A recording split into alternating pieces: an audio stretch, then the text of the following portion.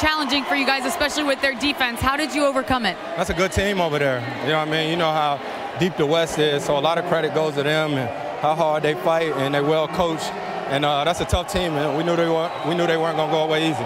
This entire series, after a season filled with lots of talk about James Harden and his historic numbers, it took everybody in this playoff series. What did you think about the depth and the contributions as a whole? That's how it is in the playoffs, man. It's totally different from the regular season. And by the time you get to Game 5, everybody knows what everybody's going to do. Don't touch the top of my head.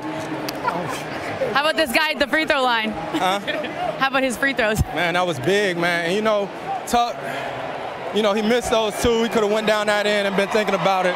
But it's a big-ass play, man, to come down there and get another steal and go back to the line and make 2 big free throws. And it just shows, you know, that's who he is. That's what his career has been like. And it's nice for him to get that.